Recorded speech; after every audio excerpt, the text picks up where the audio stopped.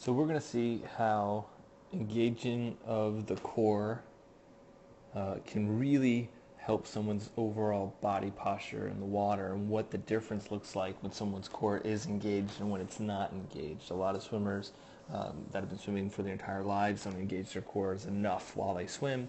And I would say definitely adults that are getting into swimming aren't doing a good enough job of engaging their core.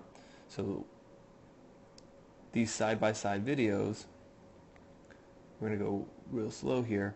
You can see on the left-hand side of the screen, you can see that this is not very good. There's this big dip below her, that green line, where on this side, that dip is greatly reduced. So the one on the left is while she was warming up, before we had talked about anything in our lesson. And she was just swimming like she normally does. It was relaxed, it was a good swim, but I asked her to think about 3 different things.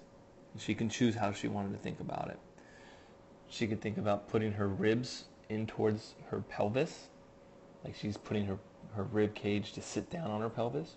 She can think about pushing her sternum into her spine, or thinking about her belly button moving into her spine. One of those 3 cues typically help everybody. That doesn't mean think about all 3 of those cues. That means pick one of them, whichever one works best for you.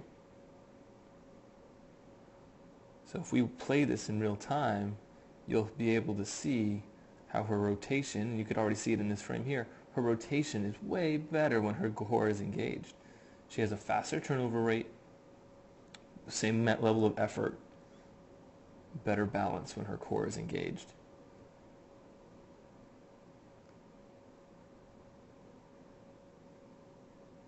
This is probably the most important thing someone can think about while swimming, is their core engaged?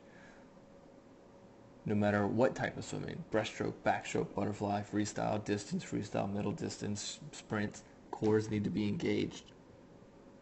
I hope this was helpful, and I hope that you guys keep your core engaged while you swim.